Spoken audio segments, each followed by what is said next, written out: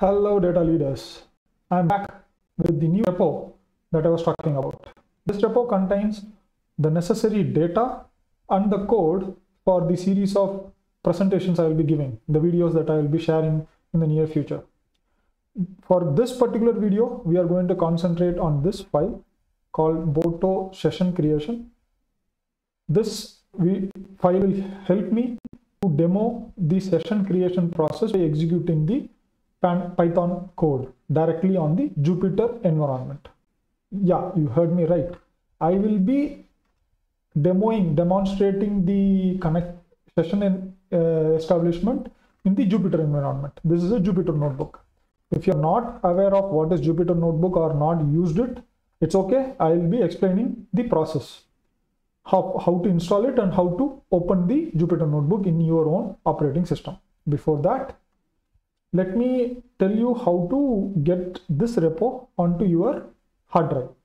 In order to get your repo onto your hard drive, you have to either use the Git client and clone this repo by using this link, or you can just download the repo by clicking this link and getting the zip file. Once you get the zip file or the repo, you have to go to the folder where the data of the repo is. Let me right now show you how to work with the folder right now. Let me go to the command prompt. I have already downloaded the repo and I have kept it in my folder where I keep all my Git repos. In that, I have kept the folder, kept the repo name, and the repo name is S3 Warehouse Playbook. If you look at, we have to change into S3 Warehouse Playbook, and if you list the directory, ls is the command in Linux for listing the directory. In Windows it will be dir. If you list the directory, you will find the directories, the folders there, AWS documents and Jupyter books. If you see that this folder is same as what you find in my repo, AWS documents and Jupyter books. This is not a coincidence because it is this entire repo has been downloaded into your local drive. So that's why you are seeing that. It is expected. If you don't see that, that will be a problem. So you have to check whether the repo has downloaded properly or you are in the right directory. Next thing which you have to do is you have to execute this command, Jupyter Notebook. This will start the Jupyter server. Once you click enter, once you press enter after this Jupyter Notebook command, it will start the server. The Jupyter Notebook server will allow you to execute the Jupyter notebooks.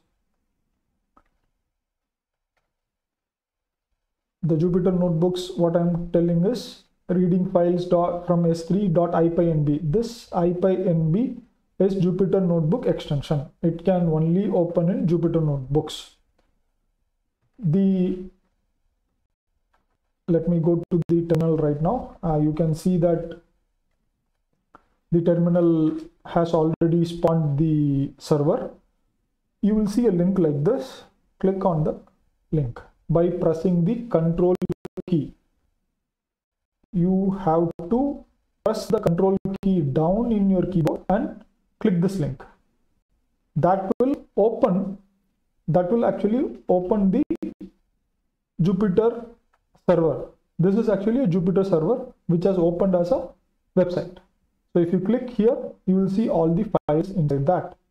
And you can click on any of these files and that will again open the notebook in a separate tab. So right now it is opening in a separate tab. You can see that spawning a new tab and you will see all the code, the Python lines that I have spoken, that I have already written for demo purpose. The first and foremost step is you need to import all the libraries that are required. We will be importing AWS Wrangler, Pandas, Boto3, warnings and config parser.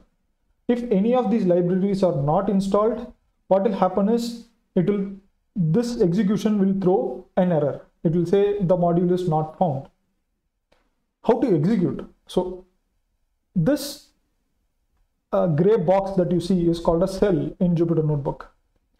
In order to execute this, you either use the run command at the top, or another option is to use Control Enter shortcut key. On your keyboard, you press Control Enter shortcut key like so. You will see the number change here. From 2 it will change to 3. So it means it has executed. If it doesn't change and if it's errors out, then you will see the error at the bottom. Let me show you how the error will be. So I am making an intentional mistake. I am executing it and you see that module not found because there is no module called as warning. So you have to correct it. In case there is other errors like module not found, config parser or AWS Wrangler, then execute this code, line of code, this cell basically.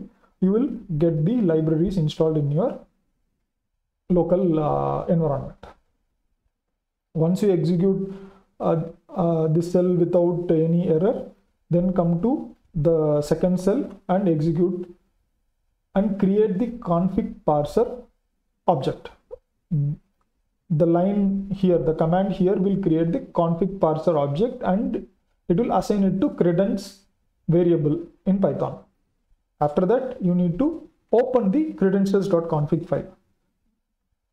The cell execution will throw an error because in your environment, you will not find credentials.config file because this file contains the access keys that is secret to myself. So I have not shared it with you.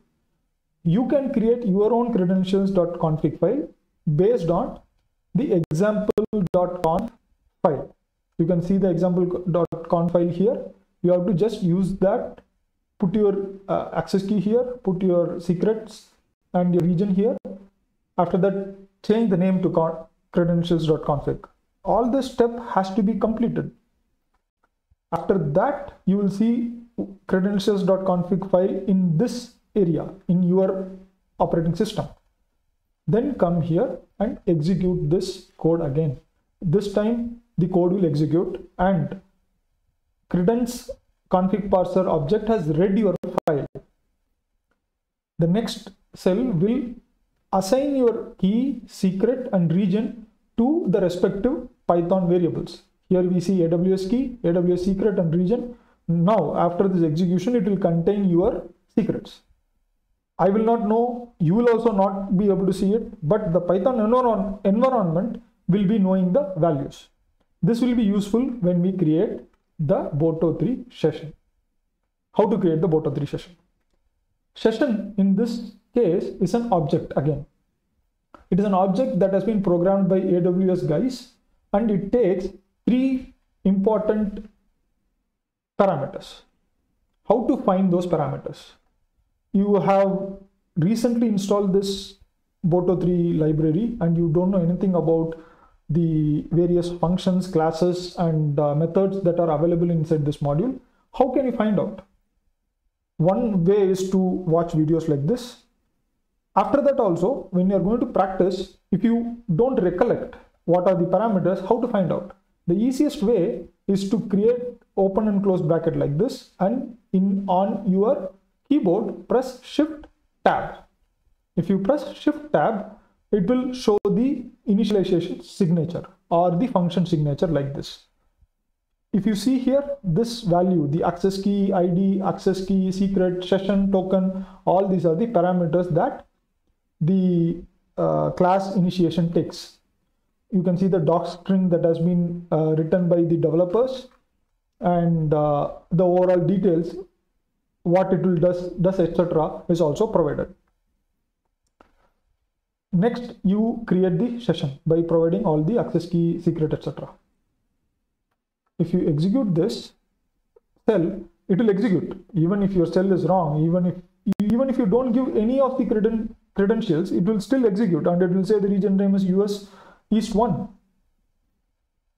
In order to find out whether the session between your Python, this Jupyter Notebook environment and the AWS server has established, you need to test the connection. In order to test the connection, we are going to use AWS Wrangler.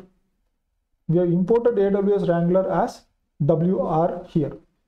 The same way I explained here, we can find out all the necessary details of WR, AWS Wrangler, methods, classes, etc. by using Shift Tab, which I've already done here. And I'm going to just execute this cell. And I will get an error. Okay. In my case, I have kept my keys activated, so I did not get any kind of error. In your case, if the key is not activated, then the client error will occur, which means either you don't have the access keys, or the access keys that you provided is wrong, or you have made some mistake in typing the access keys, or in that way there is some mistake in the access key. Once you correct that and do this, execute this cell again, you will see the list of buckets like this. List of buckets, yeah, S3 buckets. If you are not aware of what is S3 bucket, you have not opened any S3 buckets in your AWS account, then you will see an empty list. It is good. That's not a problem. If you have not opened any S3 buckets, you can't expect any buckets to be listed here. That's correct. Again, if you are not aware of what is S3 bucket, what is the purpose of it, we will delve into it much deeper in coming videos. In the next video, I will be explaining how to make this S3 bucket as your data warehouse. In fact, it is the objective of the series of videos that you use AWS as if it is your local computer. It is as if it is your own local Linux computer. That is the intention of this videos. So I am trying to explain all the necessary parameters or necessary variables that can actually stop you from getting the session. So any of the other problems you are facing, like if you are unable to open the Jupyter environment, if you are unable to get any of the code executed, all the errors can be resolved by looking at the internet and searching for the answers in Stack Overflow. I extensively use Stack Overflow. However, always feel free to connect with me through comments or through other means that I have shared in the description. I'll be ready to help you out whenever I look at the comments.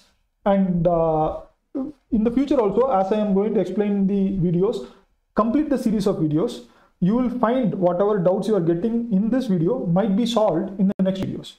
So continue watching all the videos so that any error or any doubt you get might get solved in the next or coming videos. With that, I would just like to recap. We started importing the libraries. Before that, we opened the Jupyter Notebook. We started importing the libraries into execution environment. We created config parser class object. We read our credentials file. Then we assigned our credentials to Python variables, and then we started creating our Boto session. We tested and verified that our session has been established with AWS. Thanks for watching. Stay tuned for next videos. See you, data leaders.